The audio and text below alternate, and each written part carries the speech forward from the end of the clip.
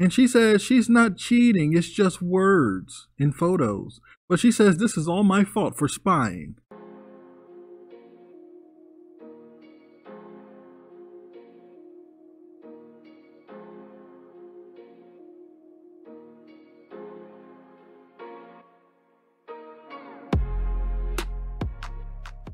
What's going on, everybody? Hope everybody's feeling good. Hope everybody's doing well. We are back with another story post, guys. I'll put this up on the screen for you guys to check it out.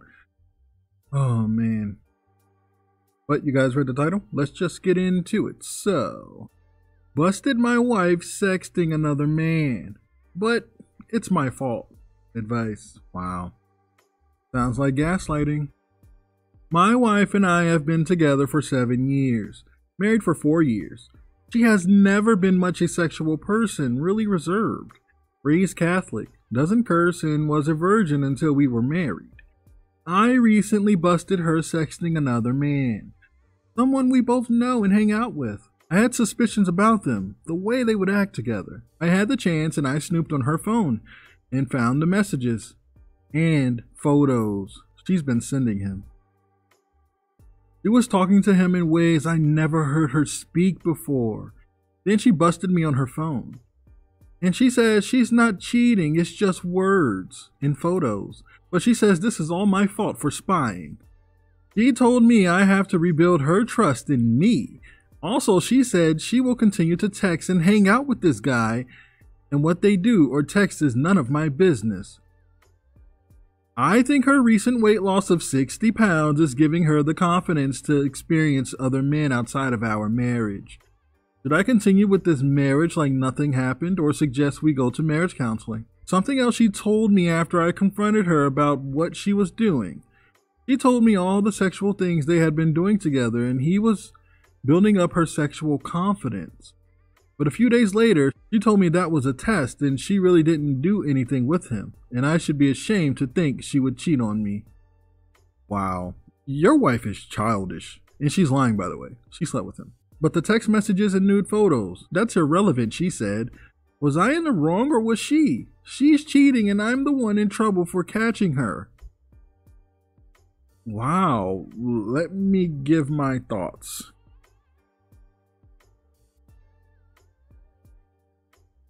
Wow, sir, how old are you? What? Did you give her a... Alright, look. I've been stupid before. I've done things where someone would say, duh, leave, duh, yeah, she's cheating. So, sir, yeah, she's cheating on you. She's cheated before. It is because she lost a lot of weight. She's feeling more confident. She probably was not a virgin when you met. Everything's just a lie. I'm gonna tell you the truth here. Everything's probably a lie. She's not the woman you thought she was. She's not.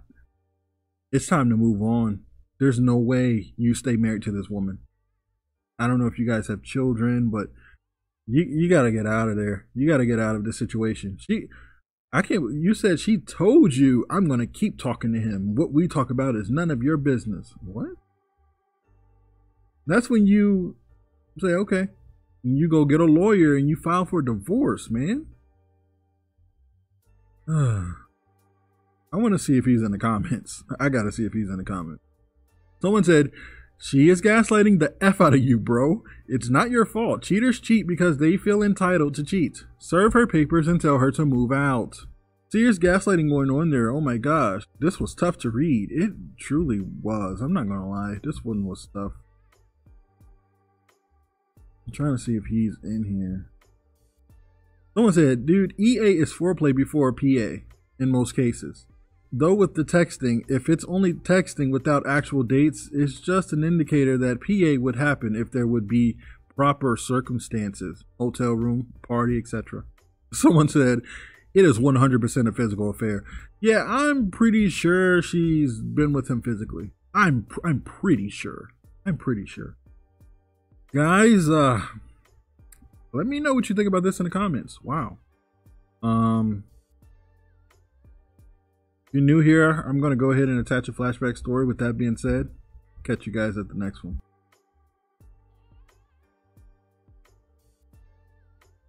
Subject: your video should be a PSA for taking back a cheater. And I know when I do those stories, a lot of those stories will be guys who they say they'll take a cheater back and then they realize how they effed up. Or there's an update where, yeah, I left because I thought taking her back was a good idea. And hey, you guys have to understand that's majority of people. A majority of people will do that. But yeah, salute to you. So let's check out his story. He starts off with, "Good morning. Man, not sure I could summarize this all in one video. I would do my best to cliff note it. I tripped across your channel looking for answers like most men do in my position. 2 years ago, my wife had an affair that started over Christmas as an emotional affair. We were married for 12 years with kids. 2 of them were from her previous relationship. I was in Florida with our daughter on vacation when it became sexual in our own home with a mutual friend. Drugs, alcohol, lies, family 6 members hiding it. Wow. Everything you could imagine. All this while we were in marriage counseling.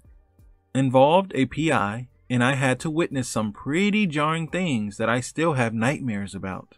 The worst was her performing on him for drugs in a parking lot with a dealer.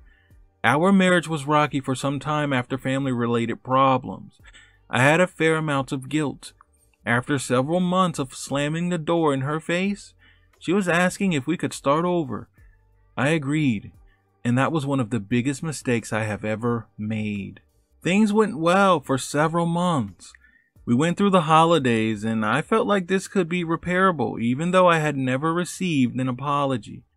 Real remorse. Was constantly blamed for the affair, and she continued to deny it was as involved as it was. The therapist said that this was normal and to give both of us time, and she would come around. That the bad behavior and lack of accountability was a defense mechanism. COVID came around, and although I was starting to see old familiar drug-related friends around, she was working again, and we are doing well. As soon as the pandemic restrictions lifted, the gloves really came off. The manipulation, gaslighting, lies, disappearing, etc. We entered back into couples therapy to see if things could be resolved. Our relationship became progressively worse heading towards the holidays in 2020. December of 2020, she finally admitted to the affair and gave a backhanded apology. After this, she rarely came home again, maybe 2 days in a 2-month period. I was at home with the kids while she ran around the town. At this point, I had already hired a PI. The evidence was as bad as you could expect. She was sleeping with a mutual friend and back on drugs. Literally all of our so-called friend circle was masking the affair for their own benefit. They all drank and did drugs heavily, and I was the outcast at this point. Wow. She came back into the house trying to enter counseling again. Unknowingly to her, I was already checked out mentally and just gathering evidence for divorce. She still played like she was so in love with me, but I knew better. As the PI kept following, the evidence got worse. She was now sleeping with a good friend that lived 6 homes away in the same neighborhood.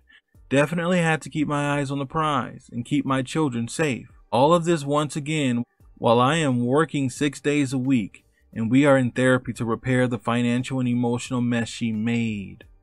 The sad part came in the end, after I filed for divorce from Bed and Board, North Carolina. Her and the AP went full speed, and that day she was served and kicked out. They were right there together. They are moving into his home on the same street as me. As terrible as this all is, that's not the half of it. I found out through discovery she was never faithful. I was the second option from the start for a boyfriend that ghosted her before we started dating. She cheated on him and he dropped her. I found out she had no less than 7 affairs during our marriage, and that's just the ones I can count. Her sister, who I was close with, lied to me and actually helped her have the affair the entire time. Our entire relationship was basically a lie with tons of manipulation, blame shifting, and gaslighting. I now know I was stuck in a toxic relationship with someone who was diagnosed as a BPD. The gift was, in the end, undone by her being so comfortable that I would just let her walk on me. I had broken out of a toxic relationship and was able to plan the exit with support from a therapist, lawyer, and couple good friends. I ended up getting out of the marriage without having to pay a single dime, with my business and with sole custody of my kid. She literally was only allowed her clothes and personal items. She's tried her best to smear me across town with every imaginable lie. The AP who she moved in with has his home now in foreclosure from the financial strain of being a simp and paying her divorce lifestyle from me. She is no longer allowed to contact me or come anywhere near me. The lawyer and I are contemplating a suit for alienation of affection, allowed in my state, just to drive the point home. I try my best not to be vengeful, but with her, it's well deserved. Back to the point. I hear guys in your videos actually contemplating forgiveness. Having made that mistake, your video should be handed out at weddings, lol. If she cheats, leave her. You are not her first choice and never will be. You cannot repair the marriage and will ultimately fail within a few years, statistically. If she comes back, it's only because she's out of options. Go no contact and let the cheater lay in the bed they made. Best wishes, Alex. Wow. Man, salute. Let me give my thoughts. Man, you are absolutely right. You are right. You're not her first choice. When she cheats on you, she's showing you she has no respect for you. You know, and a lot of times, a lot of signs are thrown at you before she actually steps out. You know, but a lot of guys do ignore red flags. But in this case, man, so she was on drugs heavy and drinking and these groups of friends. So I'm guessing like you all were part of that lifestyle at one point, and did you like get out of it? And you know, she stayed in it, and it's just, man, it's just a big mess. And having the PI catch her, you know, performing these acts on men for her fix, crazy, wild, man. And this is another story, and I'm glad you learned from it. You're saying, look, I took the woman back, I was an idiot, and I realized it wasn't going to change her. It got worse. That's typically what happens. You cannot take someone back who cheated on you. They're just not gonna respect you at all. You're wasting your time. Just don't. Whether you're married to them, it's just a girlfriend boyfriend thing, it doesn't matter. They're not gonna respect you. Salute to you, man. I'm glad you're doing well. I hope you're doing well. Fixing to do a alienation of affection, contemplating a suit. Man, wow. Go ahead and update us. Let us know how that goes. You know, I'd like to know. But thanks for sending in your story, because just like you said, man, you said you found my channel because you went out looking for answers, right? Dude, that's how I found a lot of people's channels that helped me. Before, it was in 2018, coming up at the end of the year of 2018. I was going through it with someone. It was bad, man. It was bad, and I'm just going online and I'm listening to people. At first I was reading a lot of stories, right? And I didn't realize at the time that I was going to Reddit. But I would Google, you know, questions, and I would go to, it would take me to this site. I think it was like questions and answers or something like that. And I would just read people talking about, yeah, I've been through that. Yeah, I've been through this. And a lot of times I would end up on Reddit. And then until I started doing videos, when I did like my first Reddit story, I said, man, this interface looks familiar. This page looks, this page looks very familiar. Oh, this is the page I used to go to when I wanted answers. You know, I wanted to read about people going through the same thing. And I used to read stories all the time. Just before I got on YouTube and started telling my own story. And I would tell my own story, and then people started telling their stories in the comments. And I said, hey, send an email and I'll tell you guys the story too. And I started doing articles and Reddit posts and all that stuff. So, but man, like, a lot of us do stumble upon channels. I've subscribed to channels because I was looking for answers. Before 2018, I never heard of gaslighting. I can be honest and tell you, I'd never heard of that. But then I'm listening to someone talk about it on YouTube and I'm like, that's exactly what she was doing. Yeah, she did that. I forgave her and it got worse. You know, I started like seeing that other people were going through the same things. And when you see that you're not alone, it gives you this sense of comfort. Like, it makes you feel good. You're like, yeah, it sucks that other people are going through this because I'm hurt and I know that person is hurt, but let me see if I can reach out to this person and talk to them about it. Like, how'd you get through it? Let me hear their story. You know, I forgave her, you know, after she destroyed me again, after forgiving her, focus on myself and I leveled up, you know, and people going into details like it hurt walking away because you wanted the marriage to work. You wanted that 6+ year relationship to work and last. But you have to realize there's nothing you can do. When the other person is done, they're done. And you just got to put your hands up and walk away and care more about yourself. Care more about yourself. If someone's telling you, I don't care about you, you should be like, okay.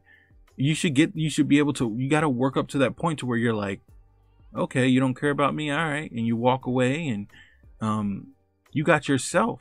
You care about yourself more anyway. It doesn't matter. You don't need anyone to tell you that you're great or you're this or you're that. I know what I am. Work towards your purpose. Work out. Start a business. Focus on your career. Whatever it is. Motivational speaker, a welder, engineer, whatever you're doing, become better at it. Become great.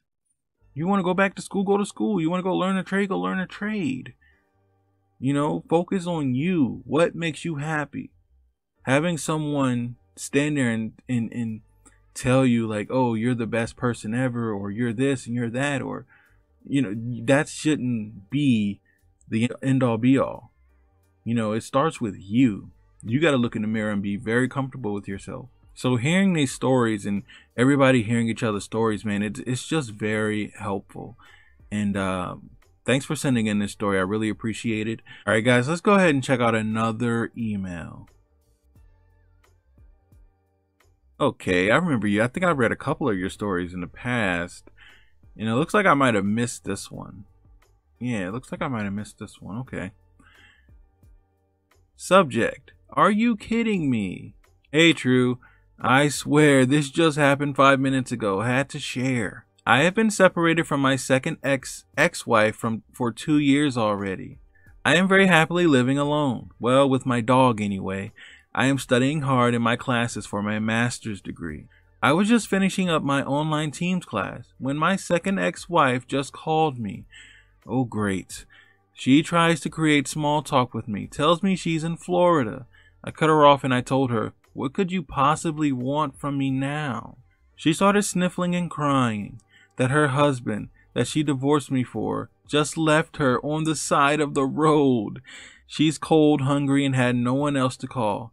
She said, you owe me nothing, but I need help. Can you forward some money to me? Once I get a motel room, we can talk about getting back together. Oh no. Nope.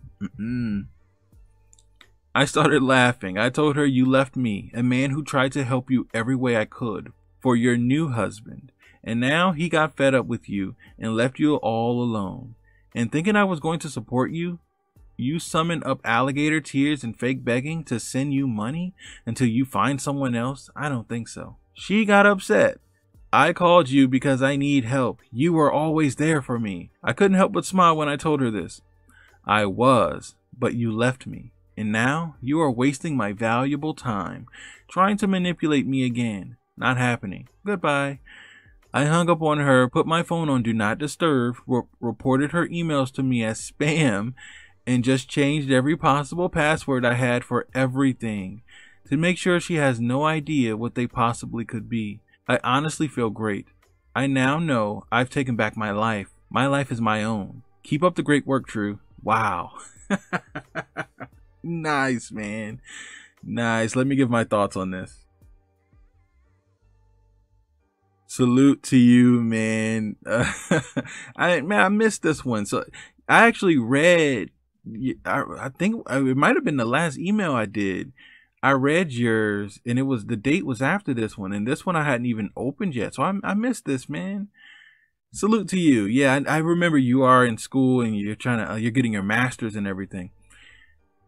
So she tried to come back. Yeah, you didn't let her in. Salute to you. This is how you got to do it, because you know. Think about it. What'd she say? She said, I called you because I need help. You were always there for me. She knows who to call, and you're not that guy anymore. You've become a different person. You've become a better person. Let's say that you've become a better person, and she doesn't like that. You did the right thing, blocking her, getting rid of her emails, reporting it as spam. Salute to you. You are the man. She tried to leave you for someone better. It didn't work out. That's her fault. She has to eat it now. She made her bed, now lie in it. Salute to you, man. Thanks for sending in this email. I'm glad to see you're staying on your purpose and you're doing your thing, man. Salute to you. Like I said, guys, I'm going to be jumping on some other stories. I've been seeing a lot of stories coming in through the email. If you guys want to send in a story, send it to truestorynation@gmail.com. Here, I'll put it on the screen. That's truestorynation@gmail.com. And I'll catch you guys at the next one.